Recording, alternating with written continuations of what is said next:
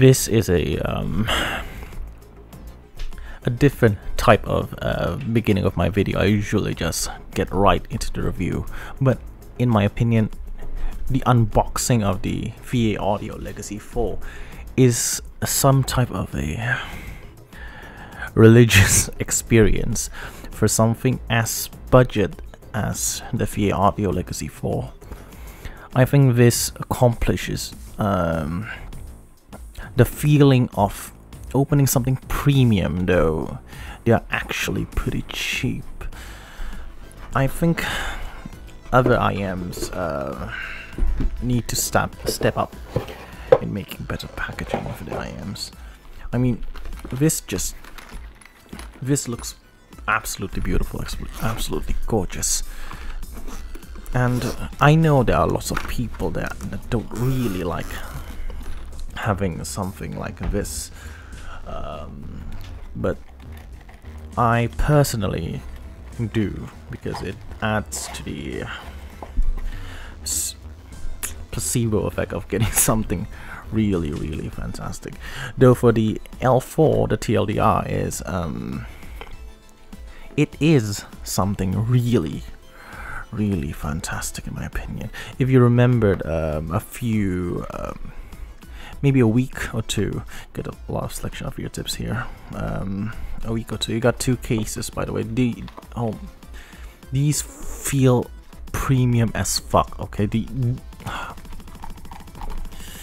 I'm not gonna use these two. I'm just gonna keep it in case I'm selling them. I'm probably not gonna sell them because they just sound so fantastic and they're so fucking cheap, so I don't think I would sell them. If you can get these second hand, I don't know if anyone would sell these.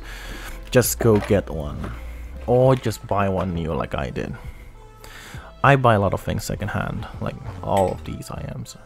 Yeah, all of these IMs are second hand, but I bought these new because how good they sound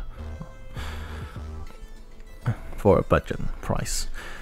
If you remember the past review of the Moondrop Blessing 2, I don't know if I mentioned that they are technically a budget IM due to how they perform. Comparing them with something over $1,000, they sound amazing. And I would like to say something very similar is in the case of the Thieaudio Legacy 4. Okay, it's still new, so the cable's still very tight. They just sound bloody fantastic for their cheap price. And I don't know, I've tried various IMs at this price, at a much higher price range than these, and I don't know if under 800, no, there are the Monarchs and the Clairvoyants, but under those two, I don't know if there's anything competing with these except for the Blessing 2s, of course. So these are as much budget as something like the Blessing 2s. If the Blessing 2 should be like $1,000, that means these should have been like $700.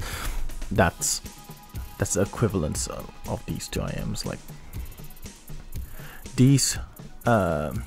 Then from this intro you would know that while the Thieaudio Legacy 4s aren't as good as the Blessing 2s, in my opinion, though there are a lot of things that these actually perform better than that, but as an overall IM, I will get to that later. This is one of the best bang for your buck for $200. If you have $200 and you're not willing to buy something like the Blessing 2s, I could either get these, or if you want to save more money, get the animatics, or if you can get Sony's for that amount, but I doubt you would find one as easily as these, probably. Okay, so that's the build's fantastic. The build's like the L3. It's I think it's 3D printed. The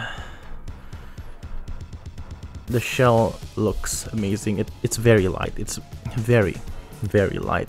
The fit is also excellent.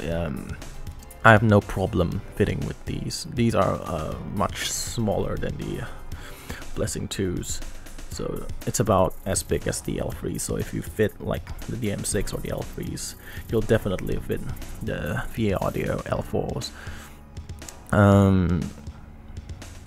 Yeah, the cable is also pretty good. No complaint right there. It's a 2-pin connector, and it's kind of different from the QDC type of connector in the L3s.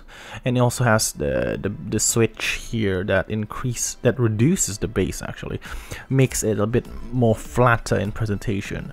I'd usually turn off the switch when I went outside with them, because I would prefer a bit more bass, like sub bass there. Though if I'm at home, I would usually prefer the number 2 switch turn on. The first switch basically don't do anything. So yeah, I would prefer. So this review is going to be judged, I guess. I am going to be judged in this review based on the second switch turned on, for your information. So how do these sound? The bass here is actually about as, it's actually a bit more present than something like the Blessing 2. It's present bass, but it's not bloomy due to the different dynamic driver used here rather than the L3. The L3's bass, though they are fast, but their definition is not really that well defined, I guess. If you're going up from the price category, at their price category, it's perfectly fine. Like, a lot of bass aren't as good, it's not going to be as good. But going for the Thieaudio L4, they definitely sound appropriate, though I would prefer a bit more punch there in the bass. So yeah, I would prefer a bit more kick though. This have less kick than actually the Blessing 2s. Just a tiny bit, but it has that more rumble in the sub bass. It has more presence down there also. So yeah, for the mid-range, I think these have actually a very similar presentation as the Blessing 2, though I would actually give it a slight slight edge favoring the Thieaudio L4 due to the I guess a bit more balanced lower mid-range, making them not sound as dry. Probably it's not as dry, not as thin sounding, especially for male vocals that you like some kind of weight to, like in the Blessing 2. The Blessing 2 is a bit thinner on the male vocals, though the Thieaudio L4 sounds very pleasant in the male vocal. It's not as thick and full as something as the EX1000, but it is definitely a bit more fuller presentation rather than the Blessing 2s or the Etymatics. It's not as thick as probably the L3s, but it is thick enough that you'll get a lot of a more soulful type of sound coming from this. It's probably partially due to the increase in the bass region also. So yeah, the upper mid range it's a bit, you can say it's a bit shouty, but I don't think it is. It's about as shouty as the Blessing 2s. If you think the Blessing 2s is shouty for you, then means you probably think the L4 is also shouty. It's a bit less actually than the Blessing 2s. So yeah, I think the mid-range here is a bit more flatter than the Blessing 2s. It is very correct in tonality, in my opinion. It's one of the correct sounding IMs that I really like. that I really like the tone of the sound of this IM. That's what I'm trying to say. The treble is the treble proper. First, the treble proper is a bit boosted in my opinion. You get a bit of the slight emphasis on the lower treble region. It is it doesn't actually bother me. Like, it doesn't bother me like any shape in any shape or form. It's a bit more forward than something like the Blessing 2s or the L3s or the Animatics. Yeah, it's a bit more forward in the treble proper. However, the treble air is about as forward as probably the Blessing 2 is, which is not really forward. It's, if you look at the graphs of these two, the treble air seems to look a bit different sounding. However, it seemed to sound a bit more balanced here in the Thieaudio L4 in my opinion. While the something like the Animatics or the Blessing 2s got less treble proper, and however they boosted a bit on the treble air region in the 16K region. The L4 just gradually rolls off at the end of there. I think it's more like the dusk, if I'm not mistaken, if I remember it correctly. Though I think the dusk rolls off a bit quicker, I guess. I forgot, actually forgot. So don't quote me on that. So I don't have a lot of things wrong, in my opinion, in the treble region. I think it sounds just plainly fantastic also there. It is basically, it is overall a very neutral sounding IM in my opinion. It has a bit of that bass boost that is actually very welcomed for my type of preference. So it kind of follows the type of tuning that the L3 has, though people have a lot of complaints with the L3s that they don't have enough treble. So if you have the L3s and you think the L3s doesn't have that enough treble proper or treble air, matter of fact, I think the L4 is the correct IM to go to. Same if you think like the Blessing 2 have a like in lower mid-range emphasis. You might actually like this better. In my opinion, the tuning of these two, I actually prefer the L4 tuning, surprisingly. However, I would still categorize the Blessing 2 as a better overall IM due to their technical prowess. Talking about technical prowess, let's get to the technicalities of the L4. The L4's detail retrieval is good enough, I guess. The definition is not as rich nor as crisp as probably something like the Animatics, but it's not as blunt as sounding as the L3s or the DM6. The Animatics, however, I feel is a bit more artificial sounding in their crisp, like, nature, I guess. So I actually prefer the sound, the definition of the L4 rather than the Animatics. It's kind of like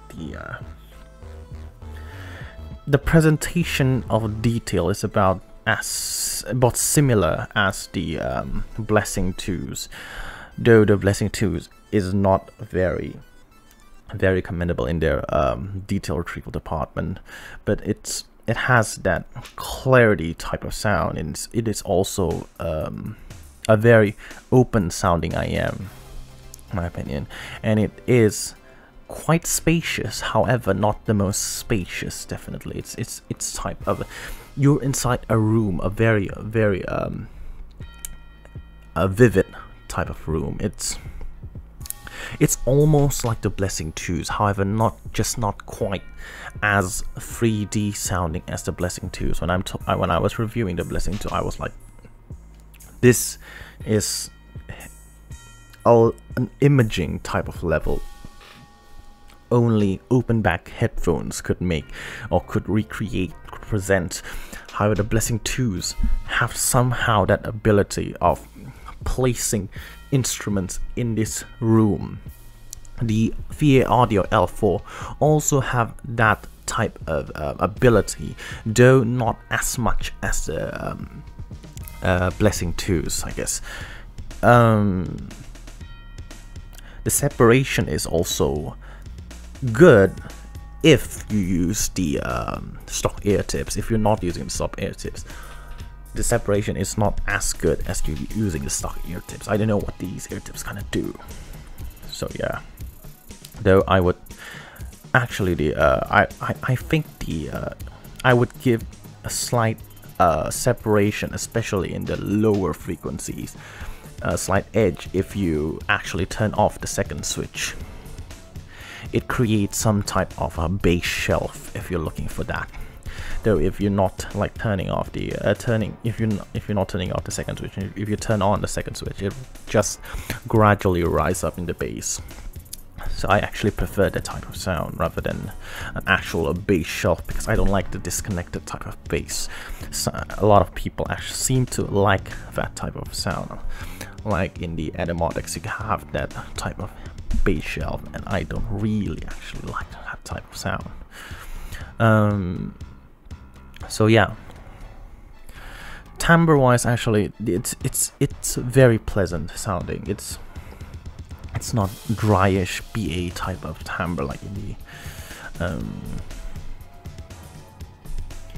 actually don't have a lot of BA IMs.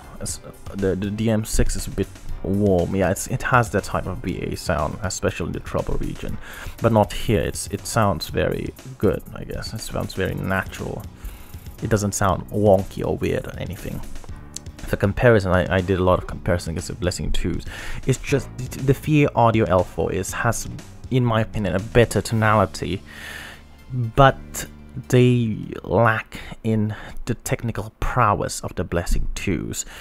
They have somewhat of the mini version of the Blessing 2s of all sections of the technicalities, except for probably bass texture, sub bass texture, like rumble, this kind of rumble, or the detail retrieval, because I don't think the Blessing 2's detail retrieval is that fantastic too, I guess. It might be actually a bit better on the Blessing 2s, but the treble, the macro details is actually more pushed here in the L4, so you might hear that type of a more detailed type of sound in the L4. Against the L3s, they are actually a very similarly tuned IM. The L3 is a bit more dull in sounding, I guess. It has less treble, less extension. It has not as good punch, not as good. It actually has better bass, like more. I'm not gonna say better. It's actually just more bass punch. It's just have that type of bass bloom, I guess, here in the L3s. However, the L4, the bass is much more tighter, it's much more tidier. However, I would sometimes miss that type of punch that I have in the L3s. However, as an overall IM, as all the detail retrieval, definition, like everything else, the L4 just kicks the L3's ass, and I really love the L3s. I really love the L3s. However, the L4 is just that much better in terms of technicalities and tuning that I think the price jump is too minuscule to promote buying the L3s new. In my opinion, a small difference of $80, and it's actually not a small difference, but the difference here is that significant in my opinion against the Etymotic's ER2XR. This is a fairly new IM in my arsenal actually, so I don't have a lot, like much, like a legion, no, not a legion, like a lot of time. I'm just gonna say a lot of time with them. So put this, compare it, like add a grain of salt in this, like take it with a grain of salt. So, the R2XR to me sounds a bit drier, I guess, in their presentation. It's the bass is while it's more defined, I guess, here, though it's more disconnected than in the mix. I think the ER2XR's mid-range is a bit shouty comparing with the L4s. If you actually look at the graphs, they are probably equally shouty, but there is a sudden drop-off in the ER2XR. Low treble corresponding with the upper mid-range makes and it makes them sound, the treble sounds a bit more subdued, while the upper mid-range is, in my opinion, a bit too enhanced, and that subdued lower treble and actually mid-treble affects that has an effect that makes the R2XR's treble not a very balanced one, because it has quite a bit of boost back in the upper treble. It is actually a fantastic IM. It's very crisp sounding. It's the imaging though not a very 3D type of imaging. It's pretty fantastic. It's not the most detailed, definitely, but for the price that they are, the cheap price they are, it's very fantastic, and it creates and has that dynamic driver timbre. It's not a dry BA due to the ER2XR using a dynamic driver instead of the usual BA of the Etymotic IMs. Comparing them with the DM6, I don't know why I actually placed the DM6 here just to say that it has been a long way for Chi-Fi from the $200 DM6 to the $200 L4, because these two are not comparable. The L4 crushes DM6 in every shape or form, in every shape and every component, in everything from packaging and sound and technicalities and tonality. Everything is better on the L4, and it priced very similarly, I guess. They both about $200. So, and BGV PDM6 was very hyped back then when it first came out, so yeah, a very stark difference against the Sony MDR EX1000. Overall, this is my favorite IM. So yeah, take it with a grain of salt again. The EX1000, in my opinion, has a richer, more linear type of mid-range. It has that type of fullness to the sound to make male vocals sound very pleasant. It does have that sharpness in the treble that if you don't have that deep fit in an ideal environment, it would bother you, I guess. Detail retrieval is also better on the EX1000. The 3D sound, it's actually a bit more 3D sounding in the Thieaudio L4. The Sony EX1000 is a type more oval shape imaging rather than just like you're in a room. I mean, you're still in a room, but just more elongated shape of room. So yeah, I guess that's the review for the L4. In my opinion, it's a very excellent IM, and I think you should, for the price that they are, it's a no-brainer for you to buy one. That's it for the video. Don't forget to watch Jason's video. See you next time. Godspeed.